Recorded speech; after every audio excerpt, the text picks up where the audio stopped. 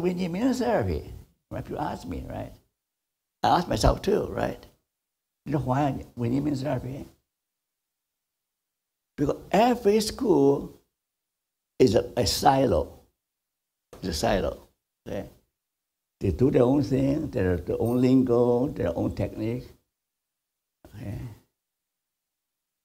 But no single therapeutic modality can meet all the needs of all the people. There's no such thing as one size for all. It's not possible. It's not possible, right? If you have a hammer, you treat everything as a nail. If you have a screwdriver, you treat everything as a nail too. I mean. So now, let me show you. Look at this picture.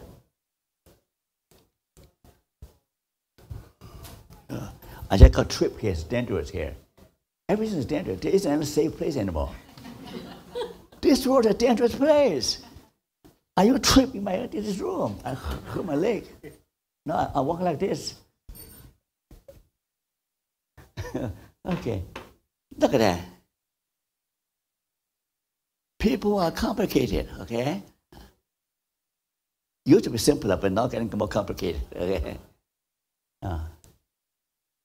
These are all you. These are you. These are all you. Now here, you're experiencing something, right?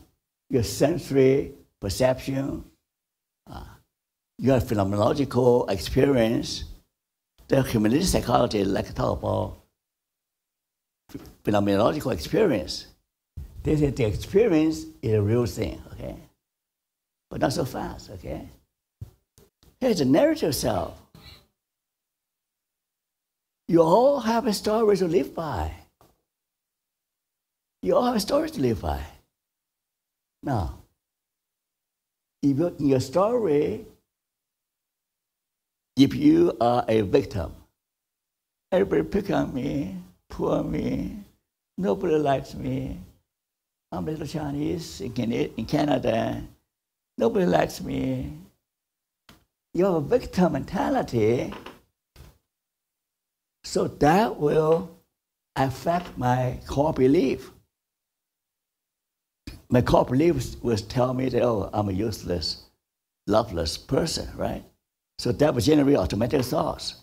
So to do it properly, you have to use techniques from narrative therapy to say, well, the problem is not you. You're not the problem. The problem does not define you, but how you respond to your problem defines you, right? The last thing to learn from narrative therapy.